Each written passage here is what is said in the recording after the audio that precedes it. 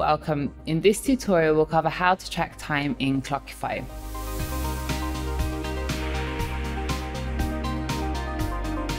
First, open Clockify in your browser, go to Login, enter your email and password, and log in. Once you're inside the app, you'll see the time tracker at the top. Here you can start a timer or manually log your activity. Let's first see how the timer works. When you start working on something, click Start and the timer will start counting. Notice that the icon in the tab turned blue, so you can know that the timer is running even if you're in some other tab. While the timer is running, you can write what you're working on and then stop the timer when you're finished. There, now we have created our first time entry. Here you can see the total time you've tracked today. When you want to start working on the activity again, click on the play button next to the time entry.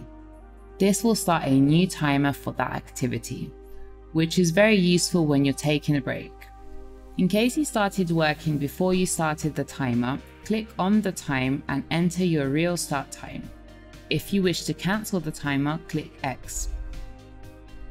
When you stop the timer for this activity for the second time, the time will be added here. When you click here, you'll see the individual entries with their respective start and end times. If you wish to see the entries in chronological order instead, go to Profile Settings and disable grouping. Now all entries are shown individually. You can also add time for past activities manually. First, switch to manual mode here. Enter the activity, the start and end times, and click Add. If you don't care about the start and end times, you can just type the duration. If the activity didn't happen today, you can click on the calendar and choose the date and add time retroactively. A quick way you can log time is to duplicate an existing entry. Find the entry you wish to log again, click on Options, Duplicate, and change the date. Duplicate is also useful when you want to add an entry but can't use the manual mode because the timer is already running. In case you wish to fix an entry or add more information, you can edit it at any time by clicking on what you wish to edit, like this. If you wish to delete an entry, you can do it here.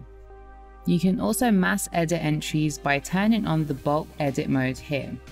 Then you can select entries, click bulk edit, check what you wish to update, enter the new value and save. If you're an admin, you can edit your team's entries in the detailed report the same way. If you wish to disable editing or adding time manually, you can go to Workspace Settings and enable Force Timer, after which users won't be able to switch to manual mode or edit start and end time of their existing time entries.